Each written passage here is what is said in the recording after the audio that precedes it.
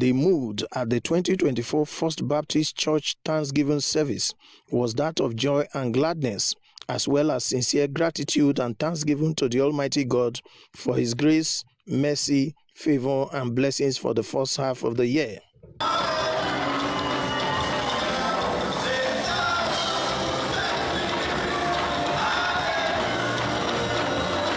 The senior pastor of the church, Reverend Tom Takpatore, in his message while expressing hope that Nigeria will be great again, admonished the church and the nation to put all their trust in God and be grateful to the Almighty God in all things. Despite the fact that we've had challenges, we have reasons to be thankful to God.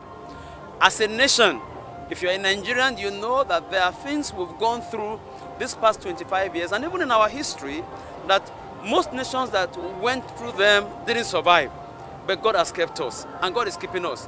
While admonishing Nigerians to always put God first, others agree that God has been very faithful to them. Therefore, they need to appreciate Him for the first part of the year 2024 cannot be overemphasized. The scripture says, "In everything give thanks, for this is the will of God concerning you in Christ Jesus."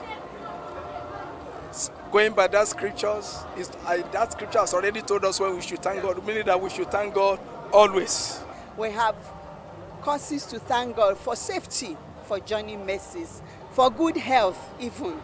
You cannot buy health with money. I'm a healthcare worker and I know what it means, to be healthy.